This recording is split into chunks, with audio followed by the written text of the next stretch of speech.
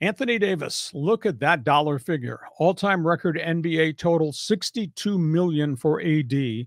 When he's healthy, he has been a difference maker. He has made them a championship caliber team.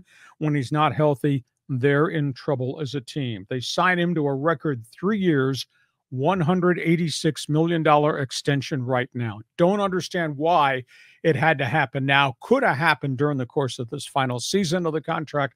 Why did they do it now? I went back and checked, and I don't read medical reports because the language is kind of too intelligent for me. He's missed 124 games in 4 years in LA. Wow, that's a lot. Over the course of his career with the New Orleans Pelicans and the Lakers, he's missed 23% of all games played in the NBA. Yeah. I mean, we're talking shoulder, we're talking Achilles, we're talking multiple foot injuries, calf injury, ankle injury. Huge. So they're locking him down. And so he finishes the last year of this contract. The new one kicks in worth 62.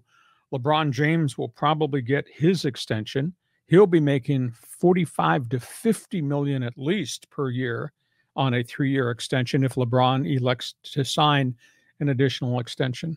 So their future is set with the two great cornerstone veteran guys, but there's a significant injury issue with LeBron, and there's a greater injury issue with this guy.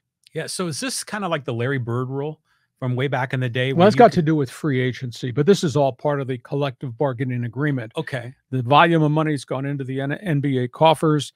The marquee superstars qualify for supermax contracts based on their productivity and what they've earned in the past. And that's why he got that dollar value of 62 mil. Well, you know, the Lakers are rolling in the dough too. So isn't it amazing across all these different sports, all these players signing these big deals, yet spending so much time on the injured list? And then it kind of makes you wonder, what's the return on investment for the owner?